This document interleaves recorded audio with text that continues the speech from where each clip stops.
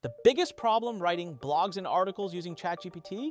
It gets flagged by AI detectors. Here's a simple trick to bypass AI detectors, and it's ridiculously easy. Here's how to do it.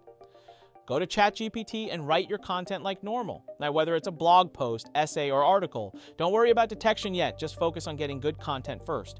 Once you have your ChatGPT written content, head over to quillbot.com and paste it in. Click the rephrase button and watch as it completely restructures the text while keeping the same meaning. The rephrased content will now score significantly lower on AI detection tools. I've tested this with multiple detection systems, including Originality.ai, GPT-0, and Content at Scale. The detection rates drop dramatically. This works because Quillbot changes sentence structures, swaps synonyms, and rearranges paragraphs in ways that break the statistical patterns AI detectors look for. This works for SEO blogs, school essays, website content, and virtually any text you need to appear original.